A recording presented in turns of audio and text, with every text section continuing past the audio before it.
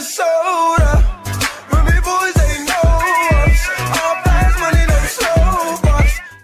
Oh man, guys. So, whoops.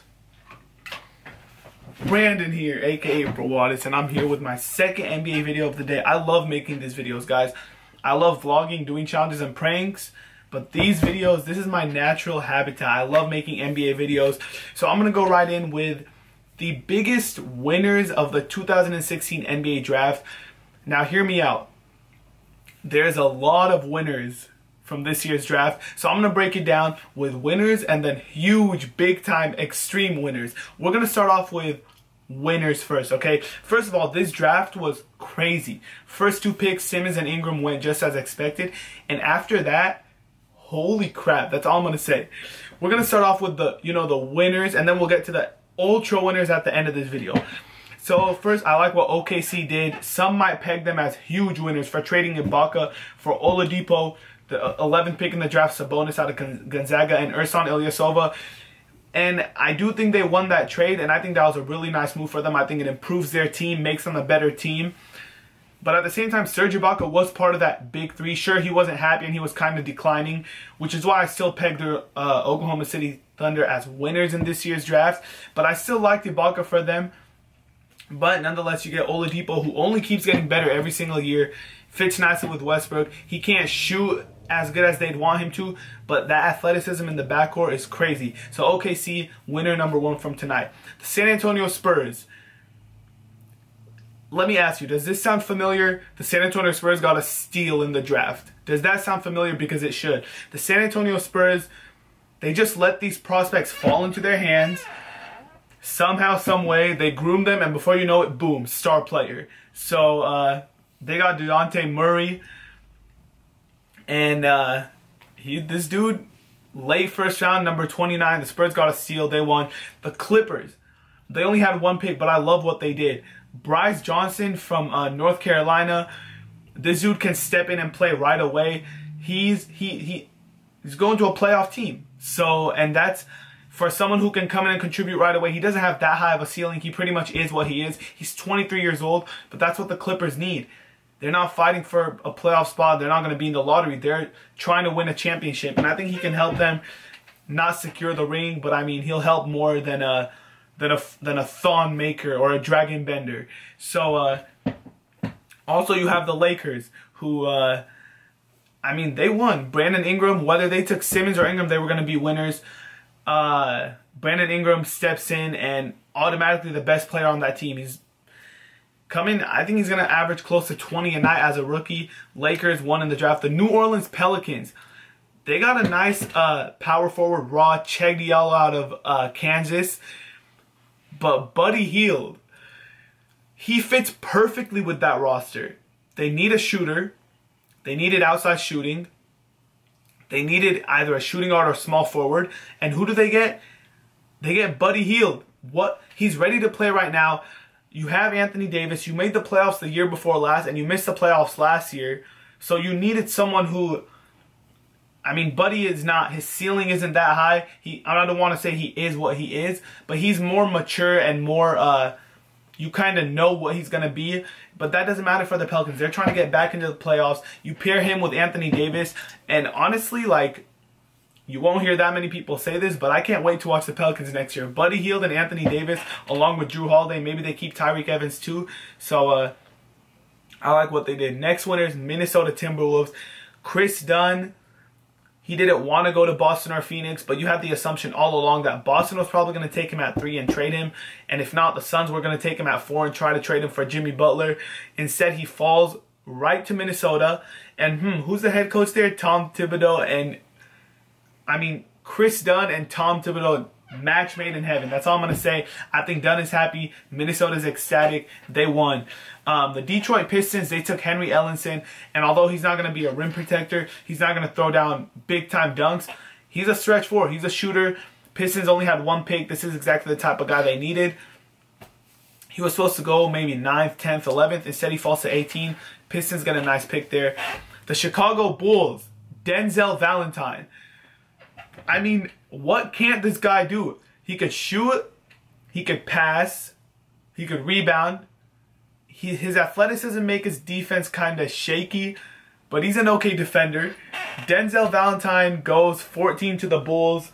Yes, they could have taken a point guard after trading Rose, but Denzel Valentine, I mean, Valentine, like, I think Bulls fans are really happy with him. No, he's going to be nice in Chicago. Like I said, his ceiling isn't as high as other prospects. I think he's 22 years old. He was a senior, but he could do everything. Imagine Draymond Green in a 6 foot, how tall is Valentine? 6'5", 6'6". He could come in, he could play shooting guard or small forward, and I think he fits nicely with the Bulls. Now we're going to go to ultra winners in this year's draft. First, you're going to start off with the Memphis Grizzlies, who they took Wade Baldwin at 17. I saw Wade Baldwin as high as number 10 in this draft, maybe 11. Not many people had him falling past 12, and a ton of people had him going 14 to Chicago. Memphis got him at 17. Mike Conley hitting free agency. Memphis, you know, getting up there in age, being able to get a point guard with Wade Baldwin. I think that was a steal for them.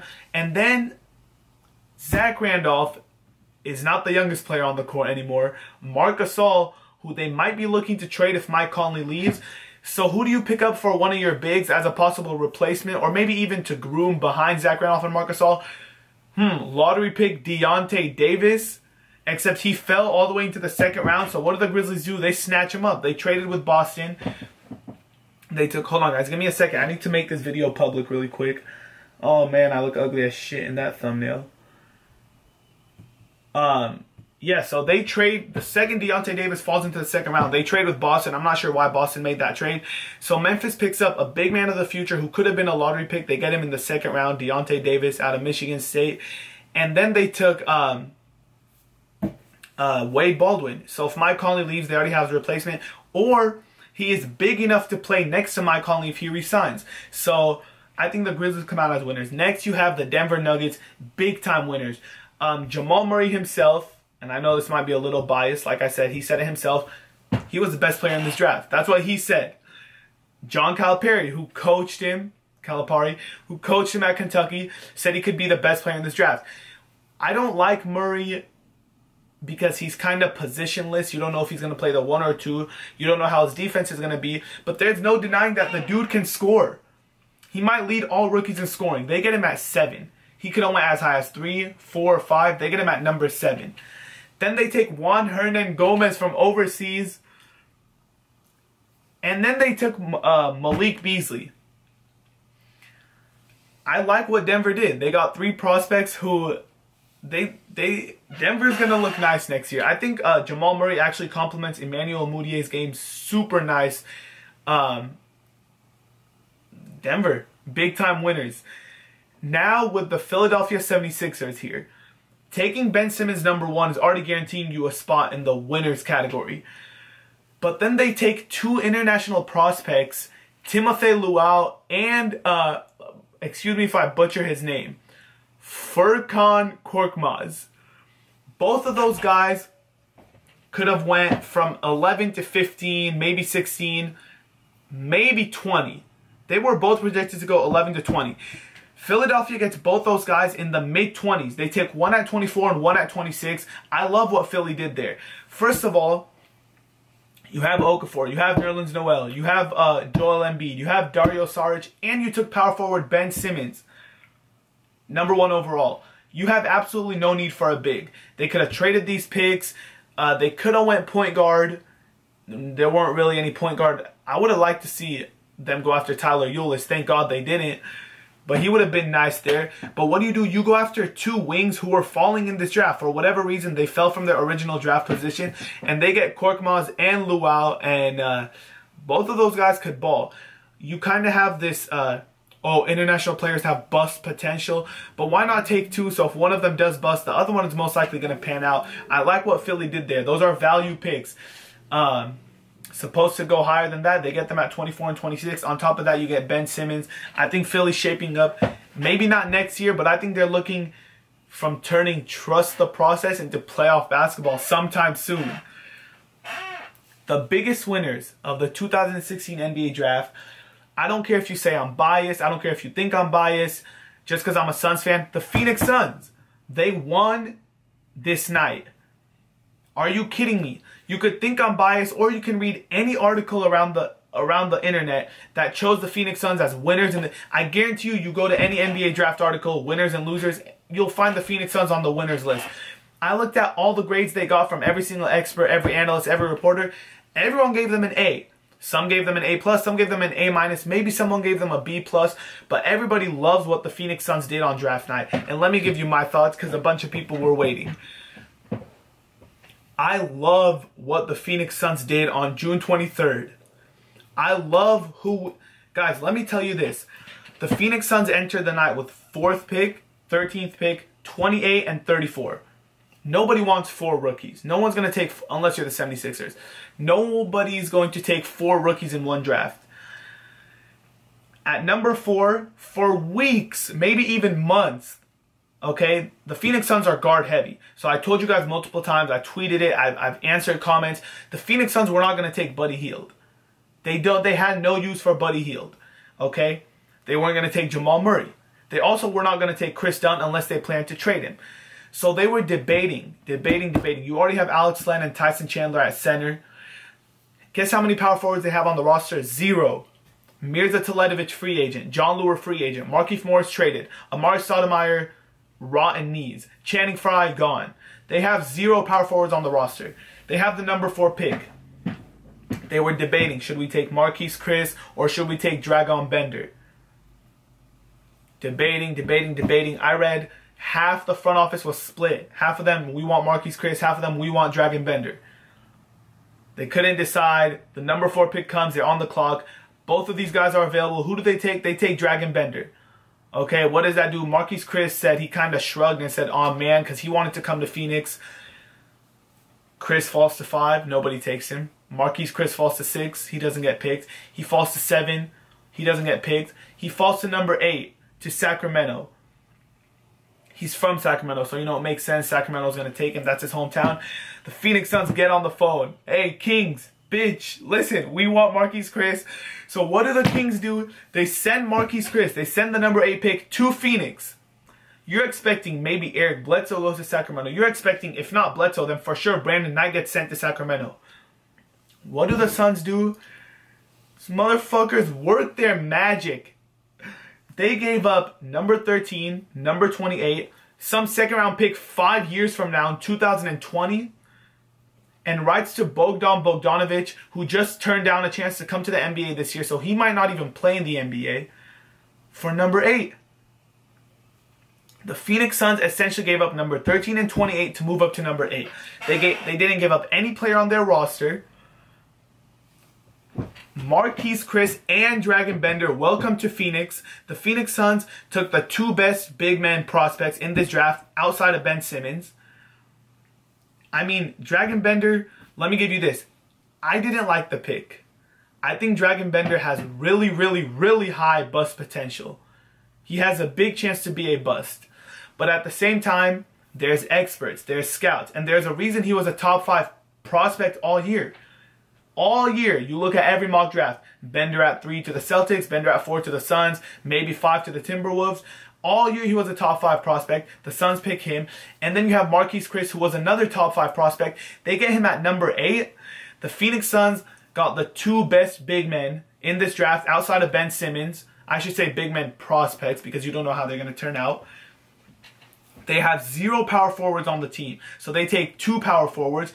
And the coach said that Dragan Bender, Marquise Chris, they're both mobile, agile, and versatile enough to play small forward, power forward, or center. So they plan on playing them together in the future. Together. I love what the Phoenix Suns did. They ended up with 2 top 5 prospects in this year's draft. And then, hold on. With number 34 in the 2nd round, they take Tyler Ulis out of Kentucky. First of all, I'm watching the Kentucky Suns next year. Brandon Knight, Eric Bledsoe, Archie Goodwin, Devin Booker, Tyler Ulis. 5 Kentucky guards. 5. If you're a BBN, if you're a Kentucky fan, you gotta love the Phoenix Suns. Anyways, Tyler Ulis, 1st round pick for sure. questions about his size, his height, maybe an injury.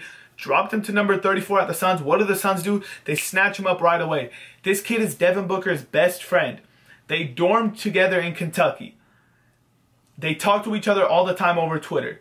Devin Booker was at Tyler Ulis' house when he got drafted because Ulis didn't attend the draft. He was at home. Booker went crazy when Ulis got drafted to the Suns. Devin Booker was, tweeting hints to the Suns that they should take him. He retweeted some things about Tyler Ulis before the draft. The Suns didn't think he would fall to them at 34.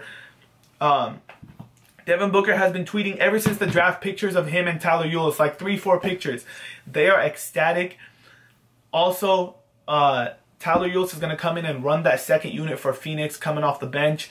I love what the Suns did. They ended up with Dragan Bender, Marquese Chriss, and Tyler Ulis. I give them an A+. Clearly the biggest winners in this year's draft. You could call me biased, or you can go ahead and look at every single website on the internet who dubbed the Phoenix Suns as the big-time winners of this year's draft. I love it. I love it. I don't think they're going to be a playoff team next year, but at least we have prospects, we have assets, we have players who we can look towards in the future. So those are my winners: OKC, San Antonio, Clippers, Lakers, Pelicans, T-Wolves, Pistons, and Bulls. And then you got the big-time winners: Phoenix, Philly, Memphis, and Denver. I hope you guys enjoyed this video. And next video is going to be the draft's biggest losers. Let me clear this up really quick because I know people are going to comment. If you saw my tweets or you watched my Periscope, when the Suns took Dragan Bender, I was pissed. I did not want Dragan Bender just because European prospects rarely pan out. Rarely. So you have Porzingis who panned out last year. What are the odds that 2 top 5 international prospects will pan out? But then I thought about it. This dude was a top 5 prospect all year. All year. Scouts, experts, they all had him going top 5 in every mock draft. And then I sat back and I was like, you know what? I'm just a fan. What do I know? There's scouts and experts who get paid millions of dollars for their job, for scouting talent. So although I'm not that high on Bender as I am on Marquese Chriss, I'm going to trust the experts. I'm going to trust the scouts. That's their job. That's their career. They get paid to do that. So they know more than me. Okay? So yes, I was pissed when we took Bender, but at the same time, I'm just a fan. What do I know? There are people who do this for a living. They know more than I do. So let's hope for the sake of myself and for the Suns that Bender ends up being a big-time player. Hey, last year at this time, New York Knicks fans were booing the Porzingis pick. So we'll see what happens with that. I just want to clear that up before you guys, oh, I thought you hated Bender, now you like him, blah, blah. I'm gonna give him a chance, okay? So we'll see.